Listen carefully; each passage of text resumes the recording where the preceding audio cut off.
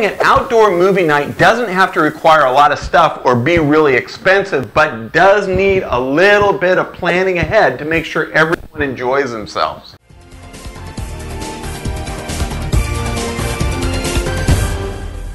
Family movie night in the backyard is an event that your kids are always going to remember. It's fun, it's warm, you're hanging out, and here's 5 tips to make it special.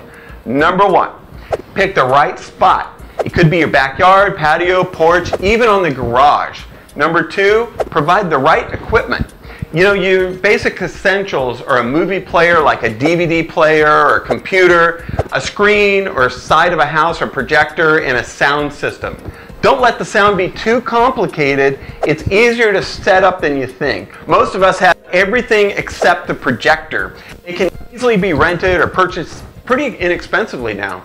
Number 3, seating can be as simple as a folding camp chair. If you have youngsters, let them create a car out of a box. You know, kind of zoom around in their cardboard box. A blanket on the ground can be fun as well. Number 4, utilize soft lights like candles.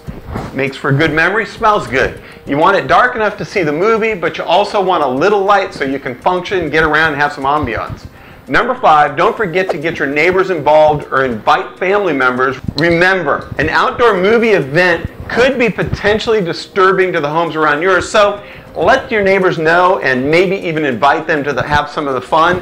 We did that and bought my neighbor off whenever we had a party, threw beers on his front yard, I don't know, something like that. Now with all the planning, don't forget the popcorn and drinks. Thanks for joining me this week for our tip. Refinancing your home or purchasing your home probably could never be better. Rates are awesome right now. We'd love to see it set up a free consultation. Have a great summer. See you next week.